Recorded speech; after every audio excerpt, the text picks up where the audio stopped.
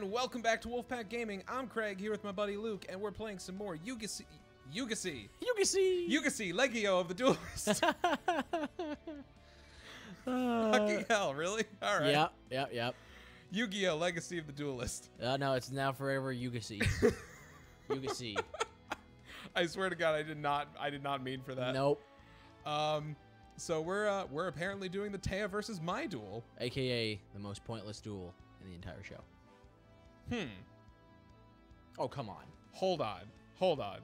More pointless than my versus Jean-Claude Magnum? Oh God. Fine. The most pointless duel in season 1, which is still debatable. Yeah. I don't know about that. I mean, Taya versus Joey could be arguably the most useless one, but at least at that point he realized, crap, I still need to beef up my deck because even Taya, it can beat me. Well, at that point, Taya was more experienced than Joey. That's true. So let's go. I mean, he was clearly playing the sexist card at that point, but what? The fact that he was being yeah. It's like, oh, I have to be by default a better duelist than Taya. Yeah. But no, he wasn't. No, he was not. So I'd say, yeah, arguably this is the most pointless duel in the entire first season. I wouldn't say it's so pointless. I wouldn't say it's so pointless though. It's like this is the duel that gets Yugi back on his feet. Because he realizes that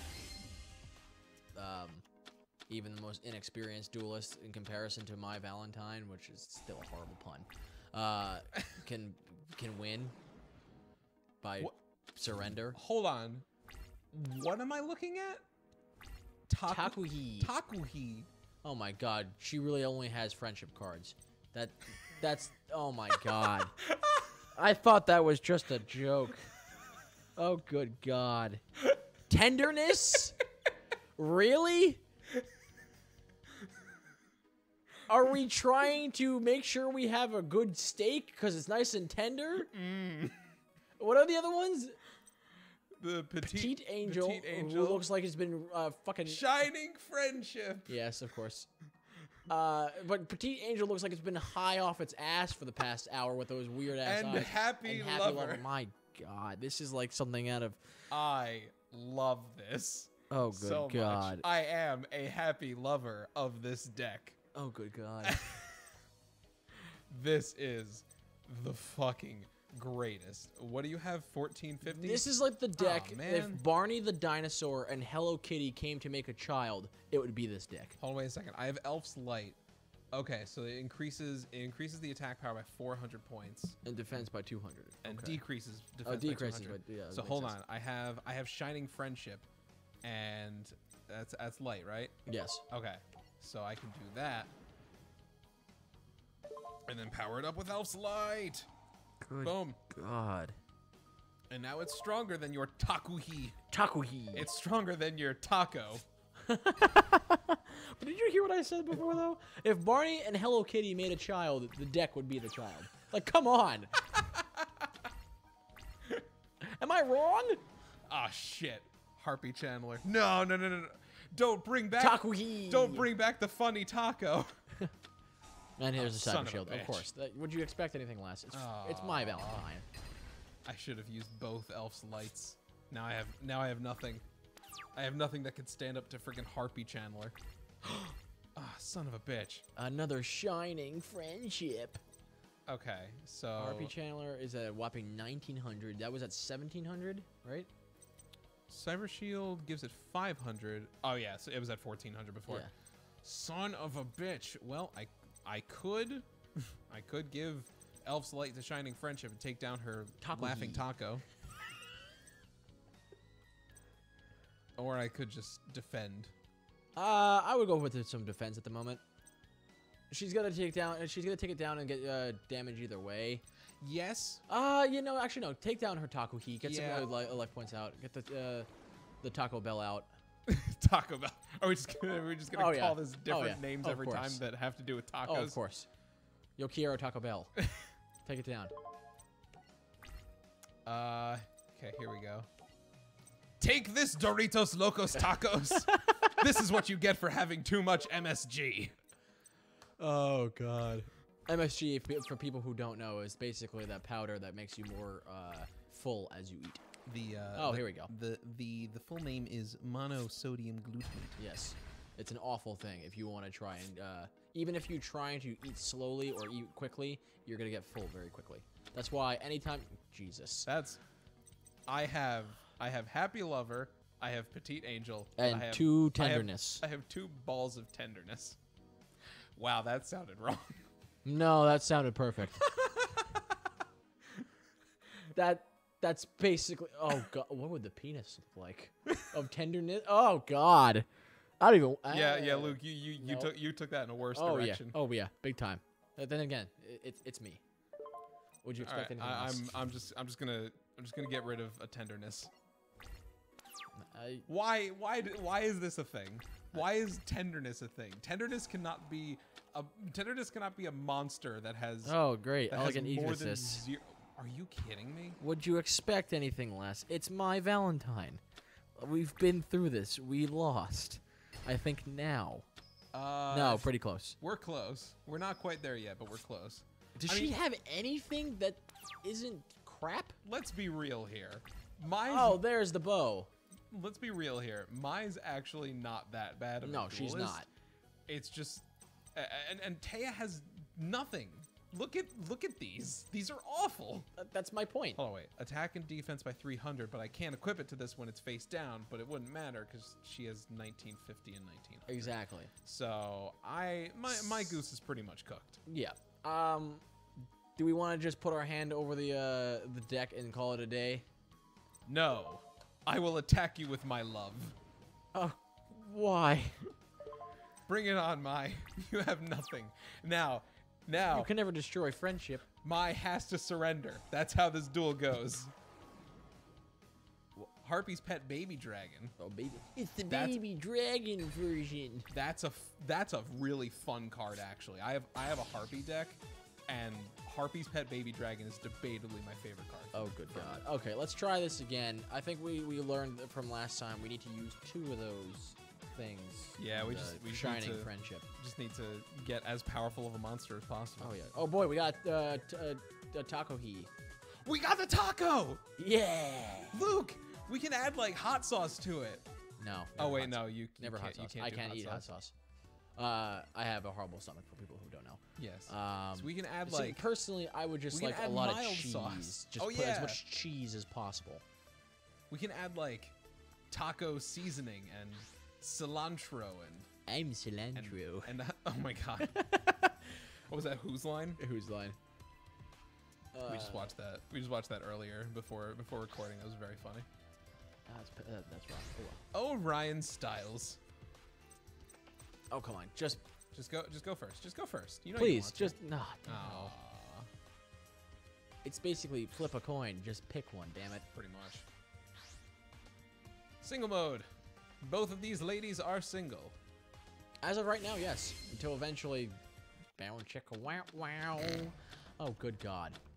Are you serious? Taya did not have mage power. No. Nor did she have honest. Honest was not a thing at all. It's a great card, but it wasn't a thing. The equipped monster gains 900 for every card. Either wow. Oh, for each card in the graveyard, I didn't read that whole thing. Go back to that. The phalanx pike. Yes. That sounds very phallic. The equipped monster gains 900 attack for each card in either graveyard that has the same name as it. What? Oh, okay. So if you equip that to honest, then you get 900 attack points for every honest in either player's graveyard. I would preferably want to do this on Shining Friendship then, wouldn't I? Probably. Okay. All right. Well, that being said, I should probably put this in defense. Yeah. Hold on. Wait. That can be returned to the hand, right? During your main phase, you can return this face-up card from the field to the hand. Okay. Yeah. Because it has a really good effect in the hand, but it can also be returned to the hand. It has a decent defense. Yeah. So I'd say put that out. Put it out in defense. Yeah. The thing is, I can always use mage power on it later. Yes. I wouldn't though. Honest is so much better in the hand. Okay. Oh my god. I like mage power. You know, you have mage power and a bunch of magic cards. Like that's gonna help out by default. Oh good god. This wow. Okay. Here's the thing. Well, I'm sorry. It's okay. It happens. Well, the good thing is, the next monster you get is going to be super powerful. There you go. Oh, and it's a shining friendship. Great. Okay. All right, so you summon that and equip everything. Yeah, basically. You just have this gigantic fairy. It's just like this super powerful fairy. Just a little ball. Again, I feel like this game either for some reason for today really likes me, unlike in the previous episodes that people have noticed. Yeah. And that, or they just kind of keep pity on me for some odd reason. I don't know. We have a shining friendship, ladies and gentlemen. Do it again. Do it again. Do it again. Do it again. That can actually beat. Hold on. A blue eyes white dragon. Yep. It has 30. Hold on. It's gonna go up even more. We have a shining. This can almost defeat the ultimate dragon. We have a shining friendship with 4,100 attack points. This is just beautiful.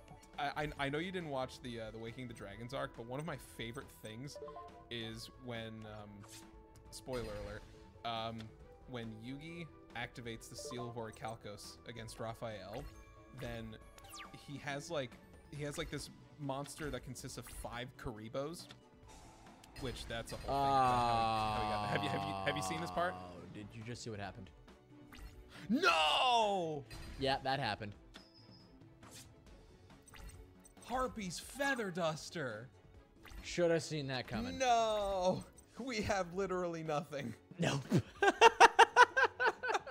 Hey, I will say, it was fun while it lasted. No! All right, well... Mai wasn't supposed to use that. That was the card she had when she surrendered. Exactly. She wasn't supposed to use that. All right, I don't want to lose track of my story. So Yugi has this monster called Curry Babylon, which it consists of the attack powers of all 5 of the Karibo brothers, which don't actually exist, but they made it for that episode. That just sounds ridiculous. It is very ridiculous. But since it consisted of all 5 Karibo's attack powers, he was able to re-separate them so that they could all gain the power of the Orichalcos, so they would all go from 300 to 800. Then he recombined them so that Curry Babylon's attack power was 4,000. And then it went up to another 500. So it was up to 4,500. And then Raphael responds with, "That's one powerful furball you got there." Or something like that. It's not the exact line, but... So I was able to take out some of her health. Oh, this is painful, though. Can I not attack? Hold on.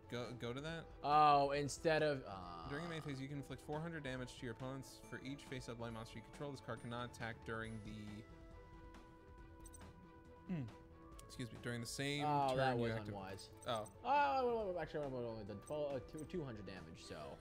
Yeah, but you would have gotten rid of a monster. That's true. You're going to lose anyway. Yeah. All right, well, that's good for future reference. Oh, this is... Oh, and she's got Harpy's pet baby dragon again. Okay. We had a monster that was stronger than Blue Eyes. And it got destroyed after one turn. I hate this. Luke, why are we still playing this? I don't know. All right, well that's gonna be the end of this episode. So when you come back, hopefully we'll be able to do this. Third time is a charm for real this time. yeah. So peace out, everyone. Later. 4,100 attack. My God. Harpy's Feather Duster.